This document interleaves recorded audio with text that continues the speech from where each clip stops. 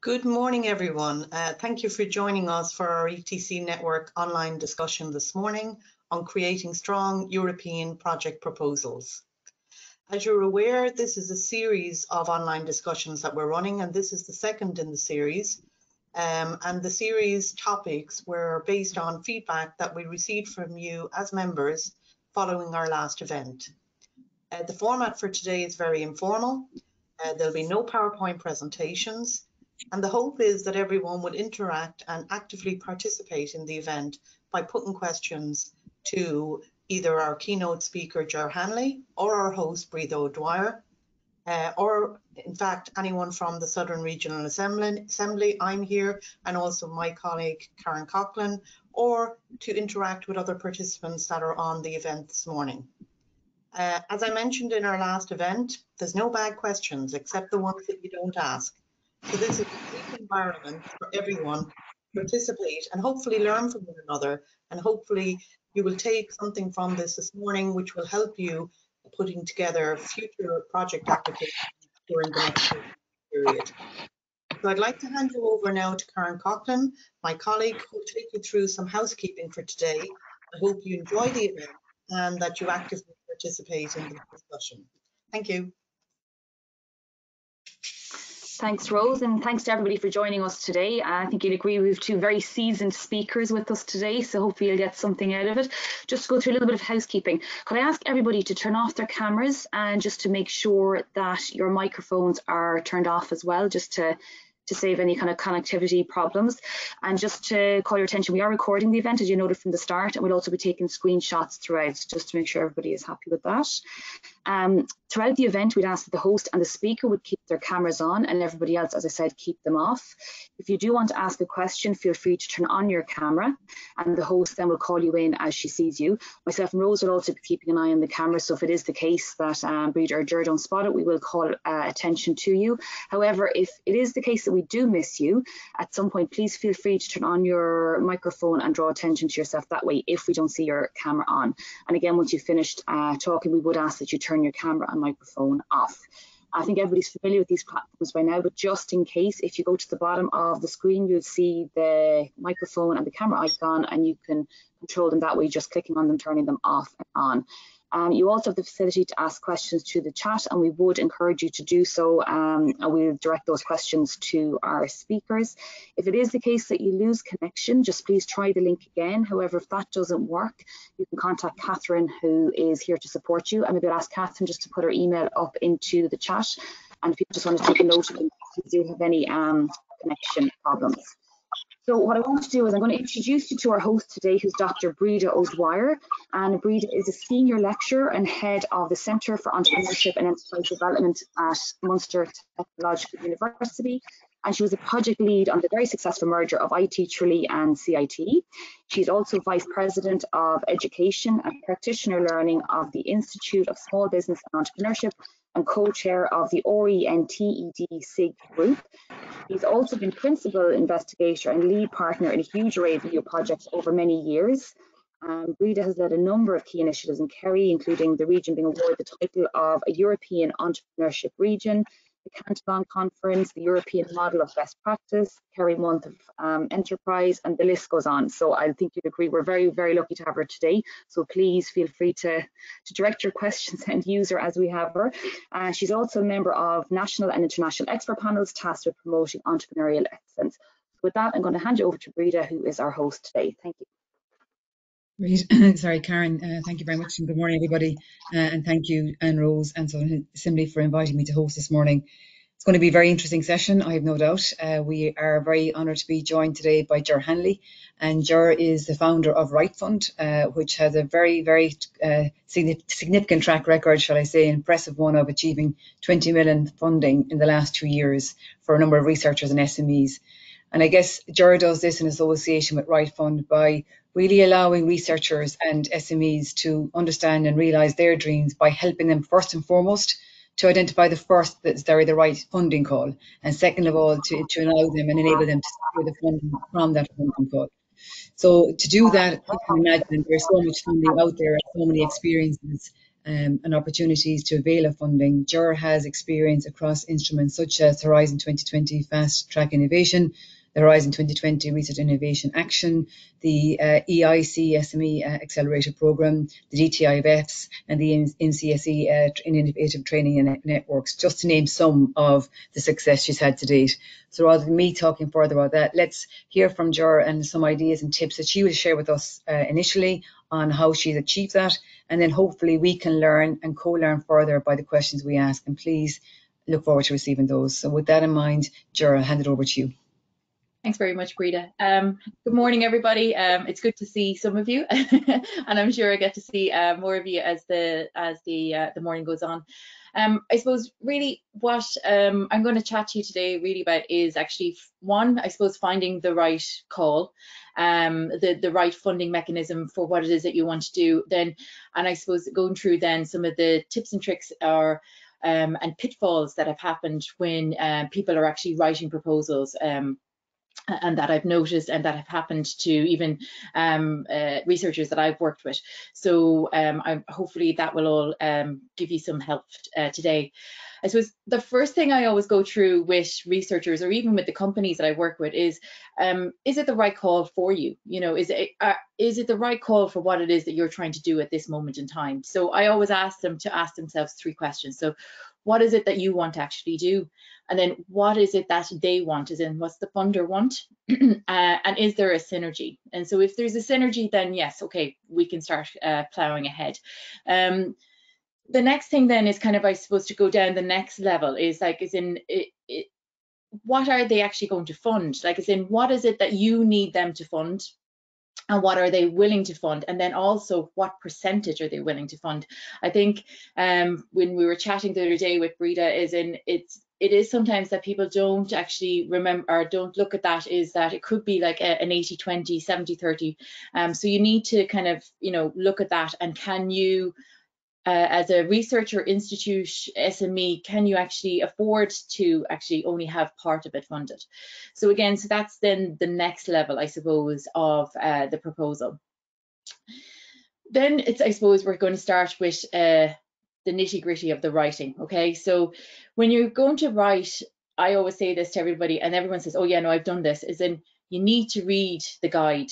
You know, and you really do need to read the guide, because every proposal, every funding call, it comes with a guide. It comes with what they're looking for, what they're hoping for, what kind of impacts they want.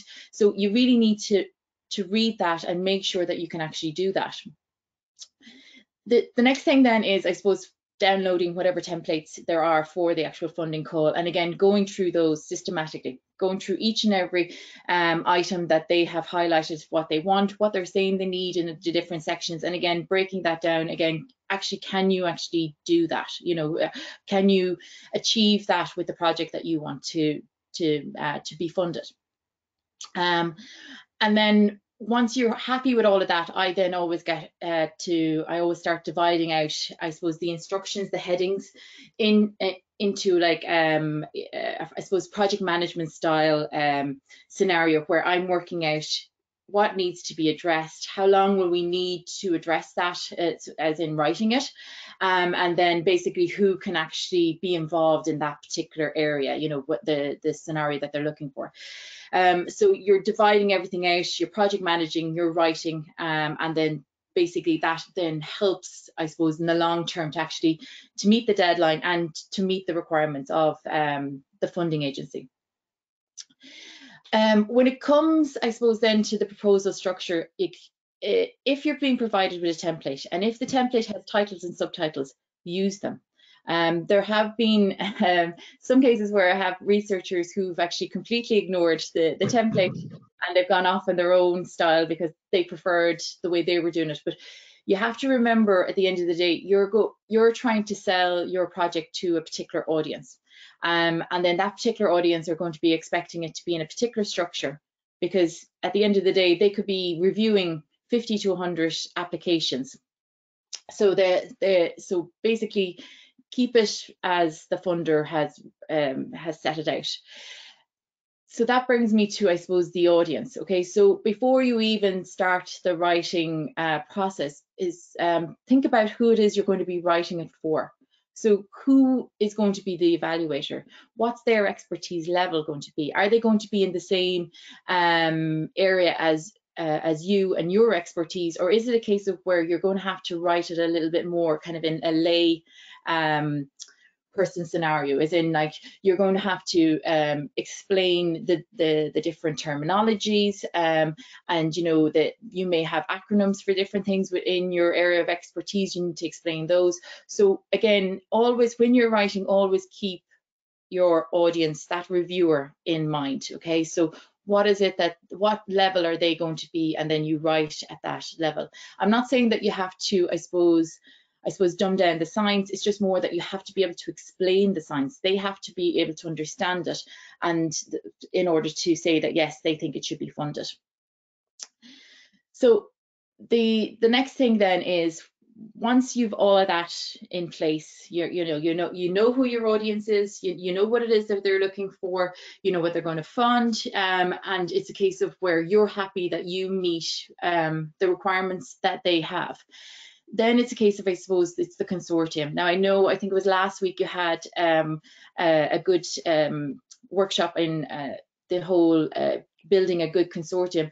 But once you have your consortium in place, they all need to have a part in that proposal. So they need to have tasks or deliverables or certain even work packages assigned to them. So it can't be all you as, let's say, the coordinator, the person who's writing the proposal. So really you should involve them from the very beginning of the writing process. So it's a case of where, if they're going to be, let's say you're going to have 6 work packages, so, and then you're going to assign a work package to each individual consortium member, and they're going to, let's say, lead that. So it just means then that they're invested from day one, which makes it then easier, let's say, when you get funded, because they're already aware of everything that's happening, they're already bought in, and it also makes the writing process easier for you as a coordinator as well. So, and that's where I suppose the project management comes in. So you've everything divided out, you've got milestones as to when everything's going to be needed and required, and then you start the writing process and you put it all together. This is something I suppose is more, I think, is more common sense, and a lot of you probably do this already. Is just make sure that the important areas are highlighted, you know, so that when the reviewer is reading it, they can see it very quickly. Oh, okay, that's important. They're actually meeting X, Y, and Z of the requirements. So always highlight and bold it, just to make sure that they're aware that you are meeting the requirements of the proposal. The other thing as well is, when you're writing, is to make sure that, I suppose, not only are you taking your audiences in the reviewer into consideration with your writing style, but also your writing format, as in like your text size, your the coloring, the whole lot. Because if you think about it, they're reading so many proposals. You need to consider that they might be suffering from fatigue.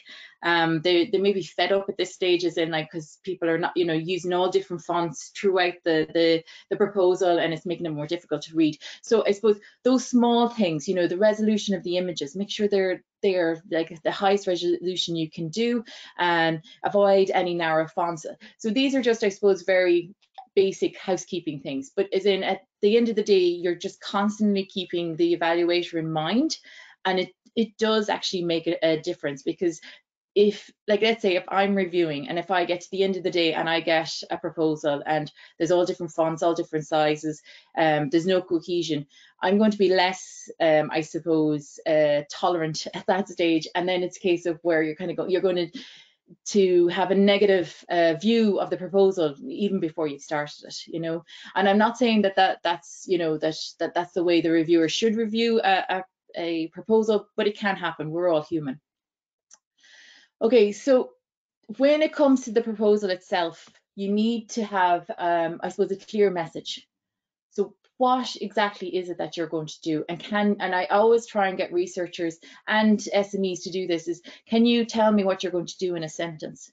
If I told you in the morning you had to write it in a tweet, could you tweet it? So and again, that makes it people start thinking, because I think less is more, as in less text. Like if you're able to sell it clearly in fewer text, fewer characters, it makes it a better proposal for the reviewer. I'm not saying that it makes it a better project, but it just makes it a proposal that's got a higher chance of winning. Because if they know from the very first page what it is that you're trying to do, what it is you're selling, what it is that impact you're going to have on society, then they're bought in from the very first page. So that you need a very clear message from the very beginning. Also, when you're writing, and a lot of people don't do this, is that you need to be active. You need to say, we're going to do this. Again, it's language, and it's a case of where I suppose it's common sense, but we don't necessarily always do that. I've read a lot of proposals where, oh, we will probably be able to, like, no, either you are or you aren't, or that's not even English. Either you can or you cannot.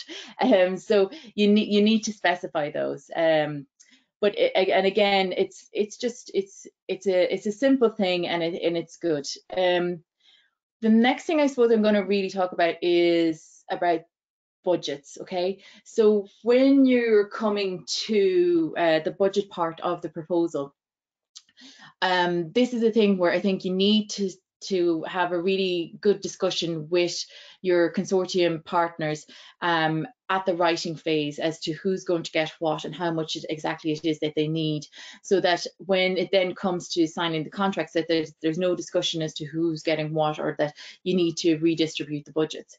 Another thing I always recommend is that, and it's an unwritten rule, it's not written anywhere, but as a coordinator or as any project partner for large consortiums, no one person should have more than 30% of the budget. Otherwise, it's a case of, why do you need all the partners that you have? As in, the budget should, not that it has to be equal, but it should be evenly distributed.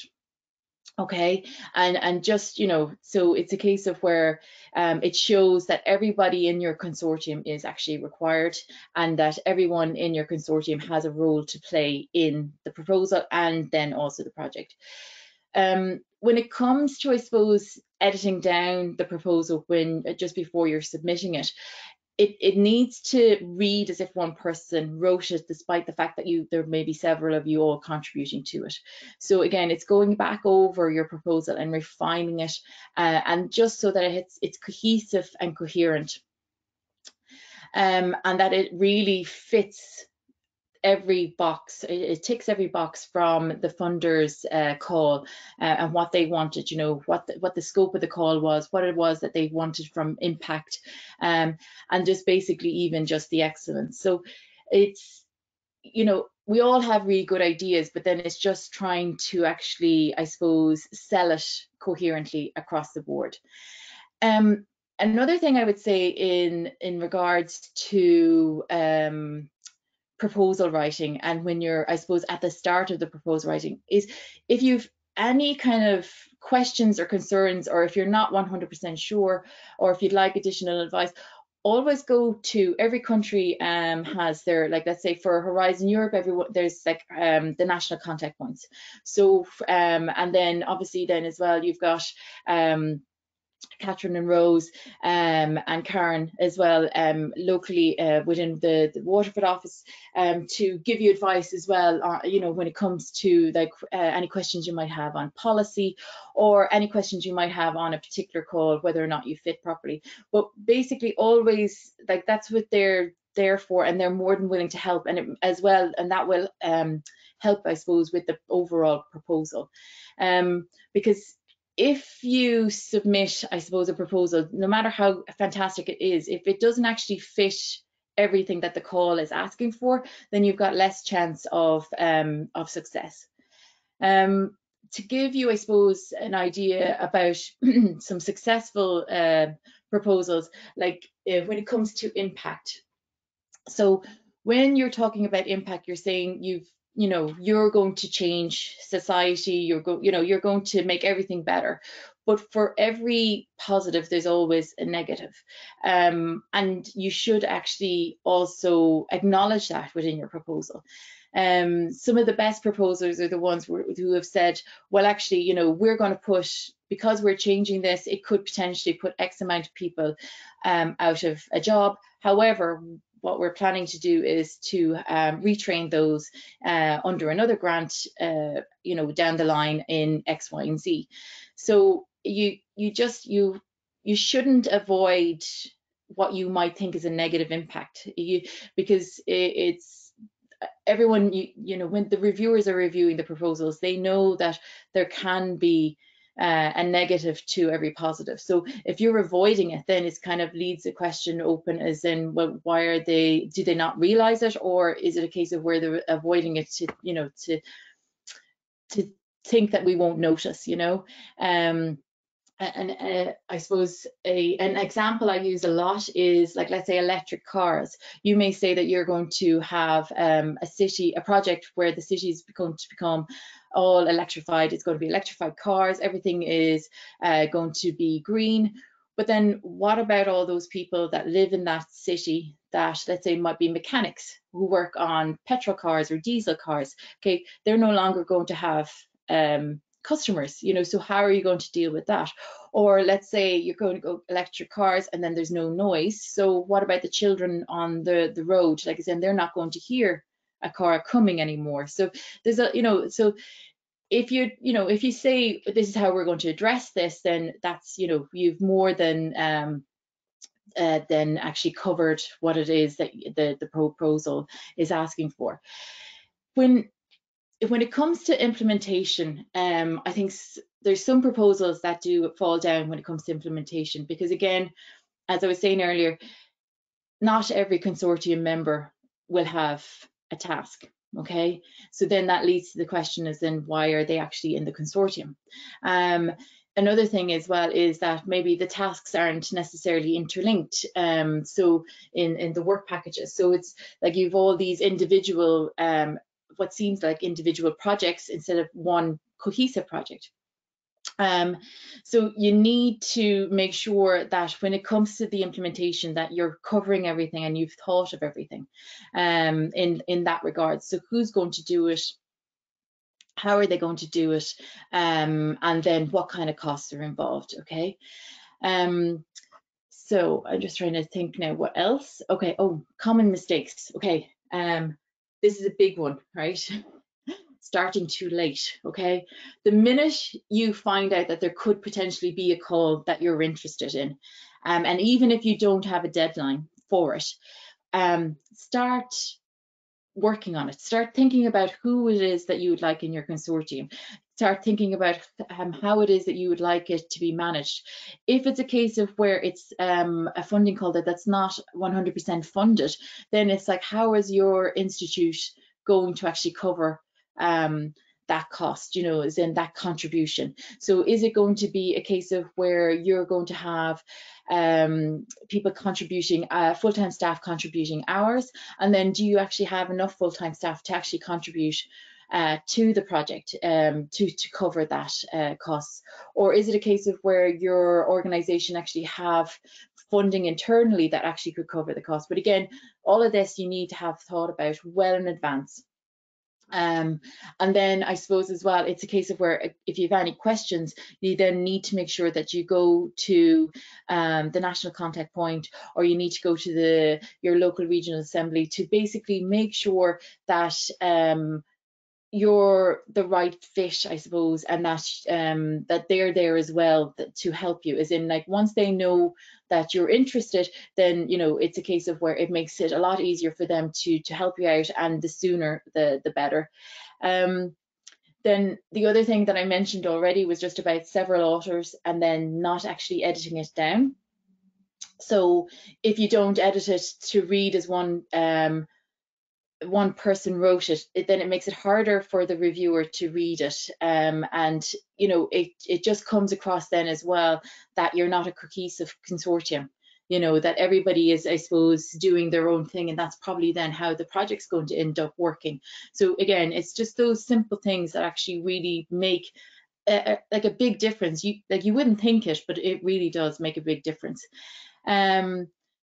Make sure that you have worked out as best as possible how much each of, like, I suppose, the tasks or work packages are going to cost, you know, in person months, in regards to travel, expenses, whether or not you need equipment. So have all of that like really considered beforehand, because then it makes it a lot easier afterwards, but it also shows the reviewers that and evaluators that you have actually really thought about everything. The other thing I always advise is that don't leave it until the last minute to submit, because systems can go down. I don't know if many of you heard about the ERC. So the ERC actually had a huge problem there recently, where their system went down and nobody could submit. And then there was a massive panic. And then they kept saying, oh, it'll be back up in a few minutes. And then they brought it back up and then it died again. So you don't need that stress. You know, I don't think any funding is worth a heart attack. So basically even if it's in draft mode, put it up, and then at least you have something done.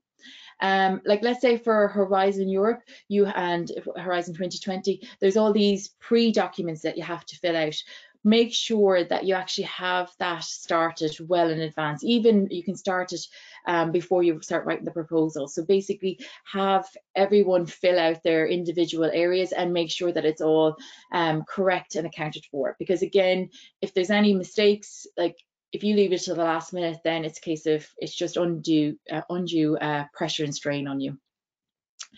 So yeah, so I think other than that, they're my main, I suppose, points that I would say to look for when you're writing.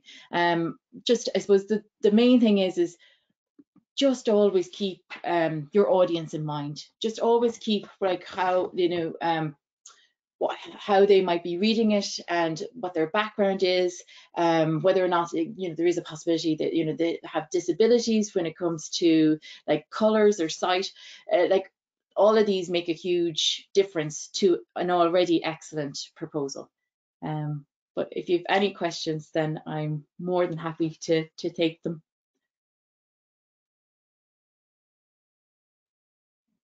I think Breda, you're still on mute. Yeah, okay, thanks. I don't know where we ever learn. We keep saying this, don't we? The mute button should off and on. No worries. Just, Ger, thank you very much. A lot shared in that time frame, and a load of questions going through my head, and hopefully we'll invite questions from others. But just maybe to kick this one off, two in particular. Quite often SMEs have found that the process of going through these funding calls can be quite time consuming, possibly with nothing at the end. And there's a question of why bother? What's in it for me? Yeah, well, okay, so I suppose I'll give you a positive and a negative, okay? I worked many years ago on an Interreg project where there was a fantastic SME involved, like really excellent SME. And after 1 year of reporting, they actually had to leave the consortium because the funding they were getting didn't equate to, I suppose, the effort they had to put in to report.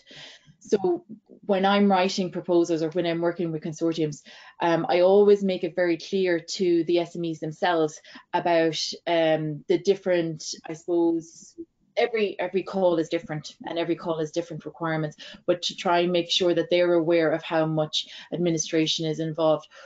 But also, now this is something I've started doing myself, because I used to work in universities.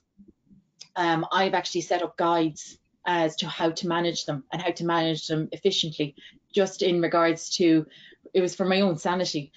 So whereas now what I do is I actually share those with SMEs when they're funded, and it just makes it a little bit easier. So basically, I suppose, giving them all the pitfalls, and then basically what they really need to keep, what they don't need to keep. But again, at the start of a consortium, I would always make that clear to the SMEs, and that it's you know, is in for, even though it may seem like it's not worth their while, it's also an entry point into getting more funding. I always say that Brussels is very like Ireland. Once they know you, they keep giving you money. So you know, it's a case of where they're kind of going, ah, no, they're good, and they do good work. So, and that has actually happened to a lot of SMEs I've worked with, whereas they went in one project for a very small amount, and then they realized, okay, we could actually probably do this in a larger amount, and now they've gone on to do very well. There's actually a lady from Kerry, I think she's from, I could be wrong, but she's based in Spain, and her company have done fantastic out of Horizon 2020, and I can see that they'll go on to do even more. But again, as she said, when she started out, she said the first 2 grants she got, she said she nearly cried, because she said there was so much.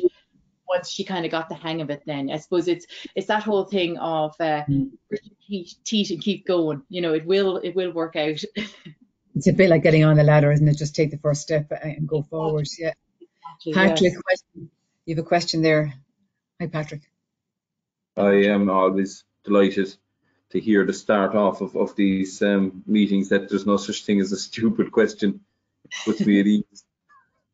So yeah, from my own practical experience in my role in the Irish South and West, we joined an Interreg project, and look, we participated in the way that we could, but when it came to drawing down the funding, as you said, it was just too complicated for us, and we didn't have the resources to keep in there, even though we did as much as we could, but the work volume just, it was crazy. Now look, the project continued, and it's been finished, and I'm looking forward to getting the time to go through the volumes and volumes of work that has been done in it, and it was necessary work.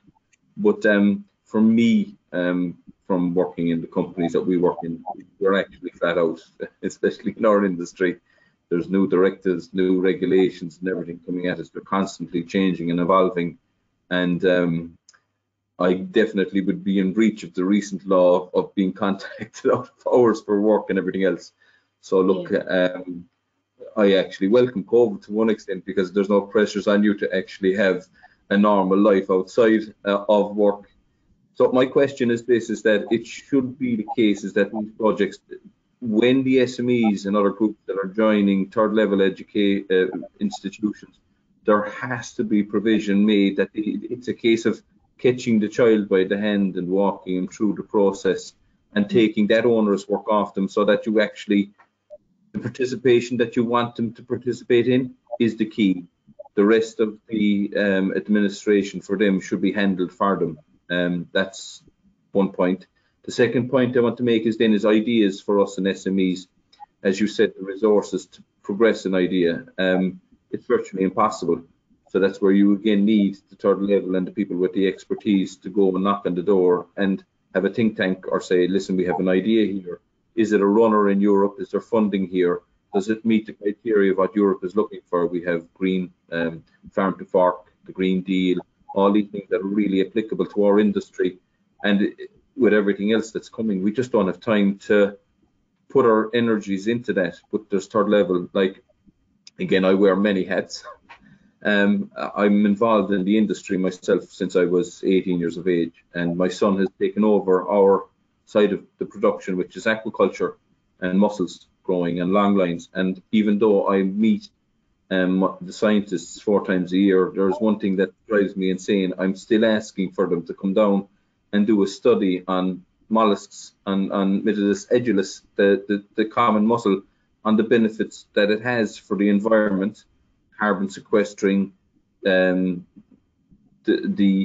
bycatch, we'll call it, is seaweed that's on the lines, and all we do is just pull it off and let it float off into the tide.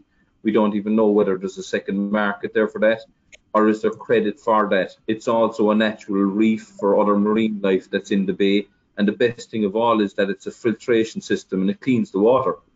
Yep. And the last thing, but most important for me, is that having these in your bay means you have a Class A derogation for your water, and we've seen how important that was for the UK industry, where they couldn't sell their stuff into the European Union without a Class A. It protects your bay. It makes sure that any other activities that are going on around the bay or on the land has to be sanctioned and looked after. But again, for me, it's an industry, and I'm really passionate about it. I hope you get that from this. needs to be developed, because the room for growth here is phenomenal. You know, it's beneficial to everything. But And so perhaps that's my question. Is there something or some group or anybody here on this line that could develop something like that? Because it's really required for our coastal communities. They're suffering. Thanks very much for giving me the opportunity to speak. No problem. Okay. Actually, I'm going to say, if you don't mind, I'm working project managing a project on a part-time basis called AgriFine, and part of it, it's a Marie Curie Innovative Training Network. So it has 15 PhD students working on 15 different projects. But one of the projects actually is on seaweed, and it's based out of Bantry in the Bantry Marine Research Station. And they're actually, the part of the project is they're actually looking at seaweed to make it into silage for cattle to eat. And then the benefits of that for cattle is in like it reduces the amount of methane and stuff like that, you know. So there is definitely projects. And actually, if Rose or Catherine want to put us in contact, I can actually put you in contact with the researchers involved in that, and they're actually looking to actually go again to the European Commission, like under Horizon Europe, for further funding for more research actually into seaweed and the seaweed life around Ireland and what it can do actually for the bioeconomy. So there's definitely people wanting to do this. So I suppose in Ireland in some ways we're great in one way, is in that we look after each other, but we just don't know who everyone is. We nearly need like an SME directory of who does what and where, and how can we get them involved, because that's the thing is, and I think sometimes now I hope the researchers on the line don't take offense to this, but sometimes researchers are so like focused on what it is they're doing, they don't have time for anyone else, you know what I mean? So but if they know you're there, then it's a case of where it's a lot easier. But if I can get your details, I'll definitely put you in contact with them, because I think they would love to have a chat. And there's a great PhD student on it from Trinidad and Tobago who's working on it as well. So Patrick, if you send me an email after this call, I can make sure it's forwarded on to Jerry. Rose, this is Karina Hanrahan from Limerick. I actually came up a few years ago from the West Cork Development Partnership, so I would have been very involved in Bantry. Patrick, we have quite, I don't know where you're based, but we've quite a lot of stuff down in Cork. And Susan Steele, who's a mate of mine, she used to come in and talk to us in Ludgate about projects. Susan might be worth hitting up if you want to email me as well as Ger. And we've actually got a building next door in Bantry at the moment, which we're looking for funding in order to develop. So I was down with Catherine Kingston last weekend. So if I can help in any way, my brother is very involved in the farming. He's got 2 farms, one in Ballylickey and one in Glengariff, and they're harvesting seaweed and using it for... Great, thank you very much. That's excellent. Thank you. I'm sorry now, but Patrick, I'm going to call on this because, for the questions. I just want to introduce myself first, because I could have done that from the start. So I'm Patrick Murphy. I'm CEO of the Irish South and West Fish Producers Organisation, but I'm a mussel farmer in Roaring Water Bay. It's just over the hill from Bantry. But I worked with Freddie. I can't think of the girl's second name, when we put out Hilarious. Seaweed in Roaring Water Bay, so I have some experience in the seaweed. But as I said, even with that, there is no link. This is the point I'm making, to move it on for us or all the other mussel growers. This is a huge opportunity. It really is. And we're talking about. Can I acknowledge that, Patrick? And I'm going to actually call it that. Just I acknowledge that, and it's been great. And I think there's a lot of help being offered on it, and certainly the connections can be made there through Jora Rose and the other ladies that came on there as well. So that's great. And I suppose the other question is coming here in the sense of, can I just put forward a question from Terry Connolly, which is asked, have any advice, Jora, on adding subcontractors to an application? And can the administration being outsourced? Okay, well, if you're doing the proposal in advance, like as in before you've actually been granted the grant, you can actually put in subcontractors. A lot of the funders now allow that. I suppose there has to be a very specific reason as to why you need them, okay? And that the consortium themselves can't do it, you know, as in once you can justify it. doing it after the fact, once you've gotten the grant, that's a little bit more complicated, and it's also very dependent on the funder. However, I have found, like, let's say for the European Commission, because of COVID, they've been a lot more willing to kind of have, I suppose, grant amendments and to bring in, let's say, a subcontractor if it's a case of where it means that the project will get finished on time. But I suppose it really is dependent on the subcontractor. I'm here reading is it more to do with the administration, or is it the subcontractor do actually a piece of work, I suppose, is the question. Terry, do you want to answer that specifically, or? I think it's from the SMEs perspective, okay. Yeah. So for the administration, yes, because in a lot of grants now do give you, I suppose, what we call overheads. You can actually use the overheads to pay for that and to outsource it. Like, let's say I'll give you an example, like an EIC accelerator, like SMEs getting funded for a project that they want to do, they get 25% overheads, which they don't get audited on. And that money then can actually be used to either outsource it or just to cover normal staffing costs. But I actually do administration, as in I look after their, I suppose, their books and reporting for the European Commission, and then they submit it. So, but like, as in I suppose the Commission don't know I'm a subcontractor because it's out of the overheads.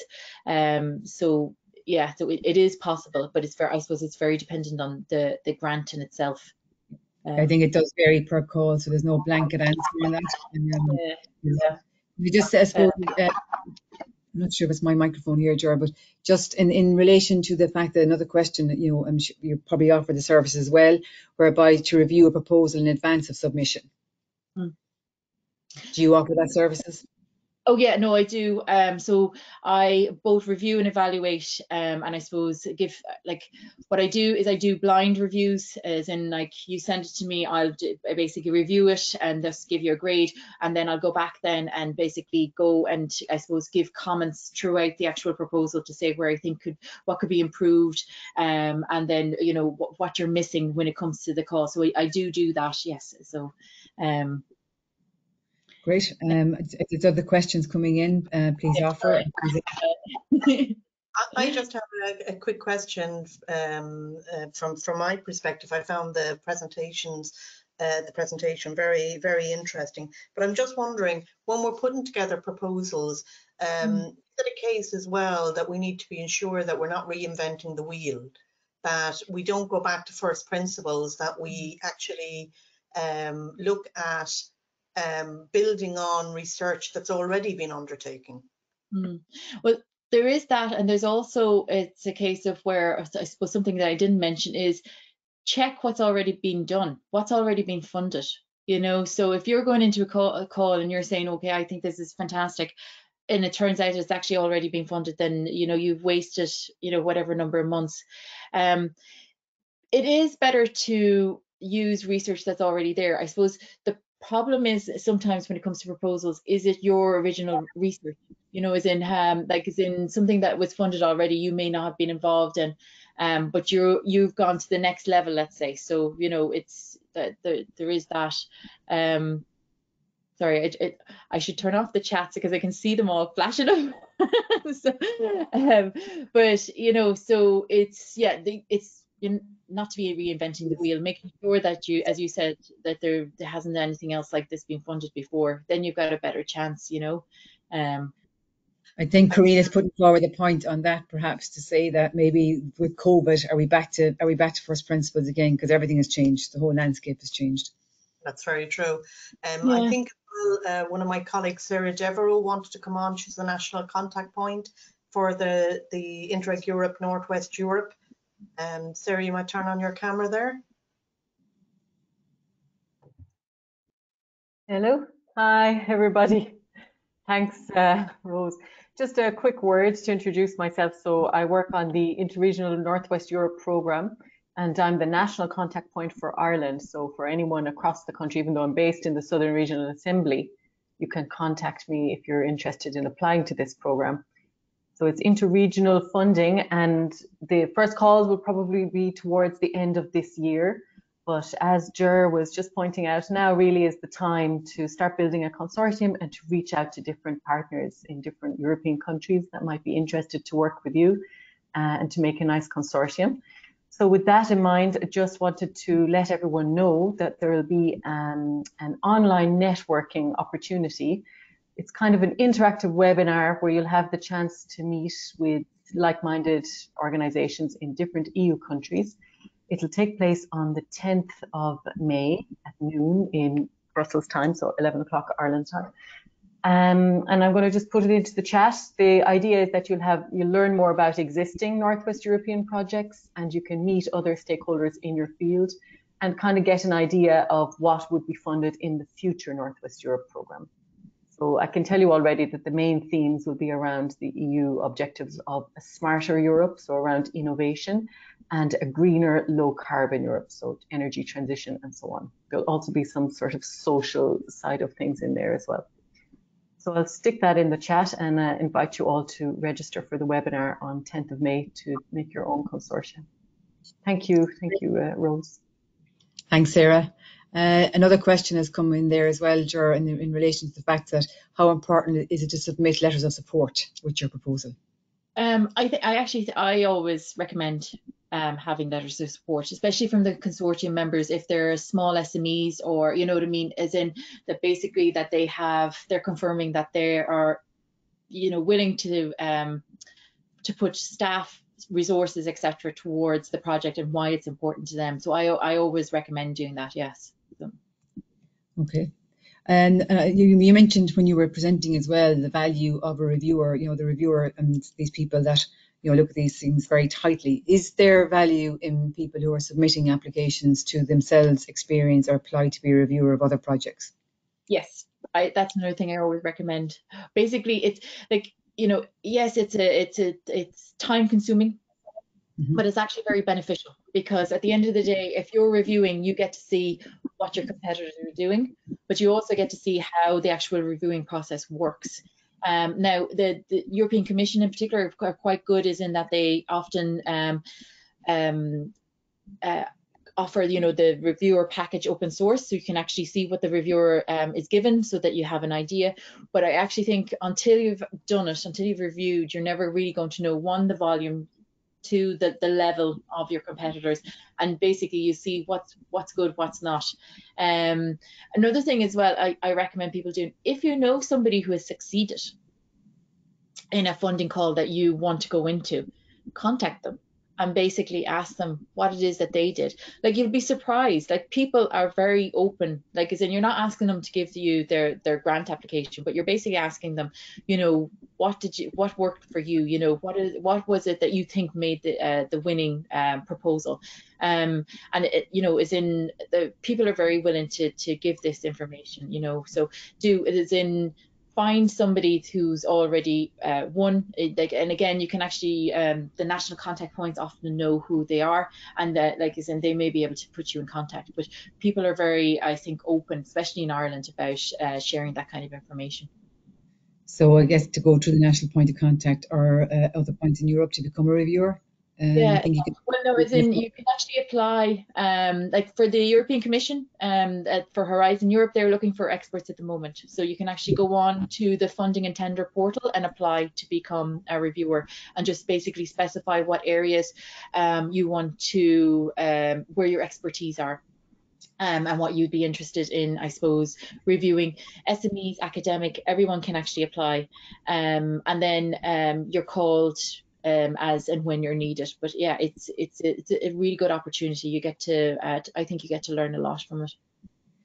I think you also referenced the point of being able to say what your project is in one sentence, and yes. I'm drawn to the fact that, does that one sentence represent what at the end will be? In other words, we will, or is it a sentence that says we aim to do? If you get my, is that sentence better to be looking as if you're at the end looking back, or at the start looking forward?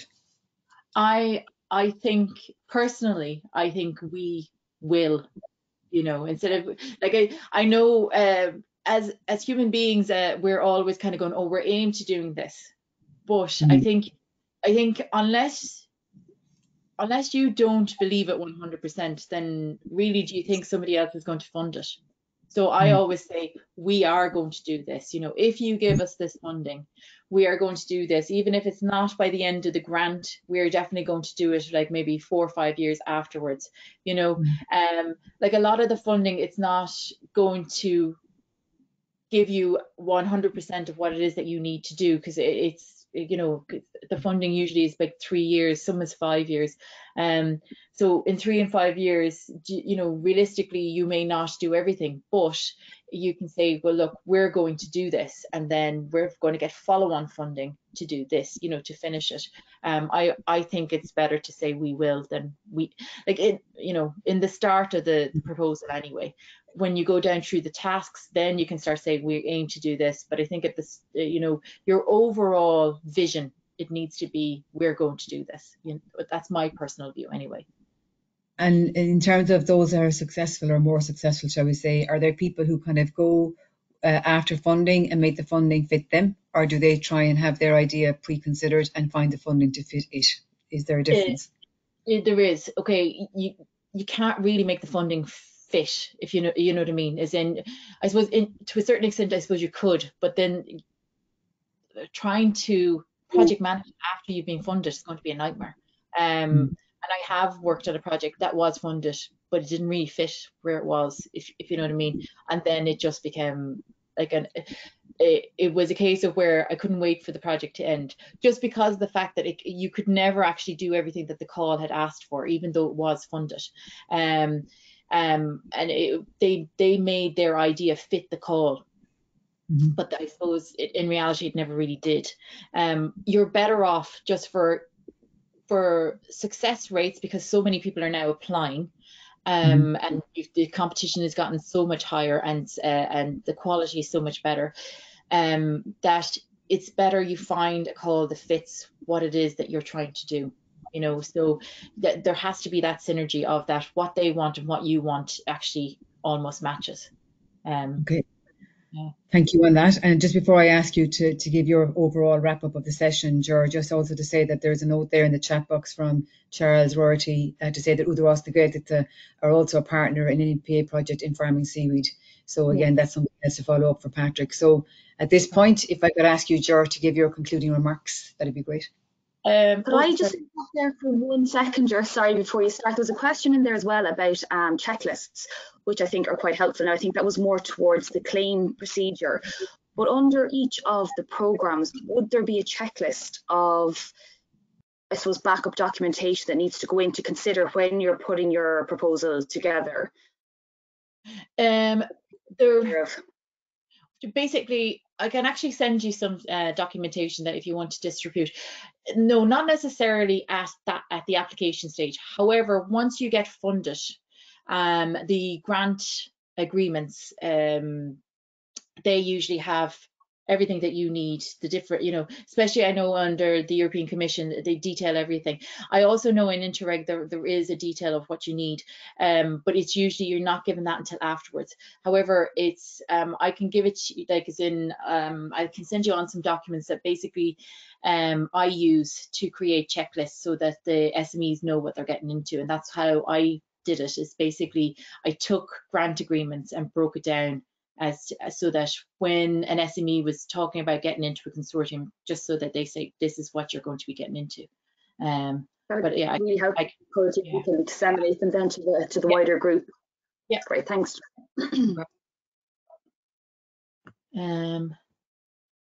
So are there any more questions, or is that it? I think somebody asked about reviewer. You apply. Just with for Horizon Europe anyway, you go through the funding and tender portal to apply to become a reviewer. So any final words as we close the session today? I suppose the main thing is don't be put off. I think I think it's a case of where you have to be bold and brave, and it's not insurmountable. You know, even for SMEs, I know the amount of paperwork once you get funded, it becomes like, you know, a nightmare. But or it feels like it's a nightmare. But I suppose if you're aware of it in advance, I think the funding is there for everyone, and everyone should be able to, go into the consortiums and shouldn't fear going into the consortiums, because the more funding you get, the easier it gets. And I know that sounds like, yeah, sure, whatever, but no, it does, I promise. And I suppose the other thing as well is like, if a call doesn't suit, the likelihood is that there's going to be more calls that will.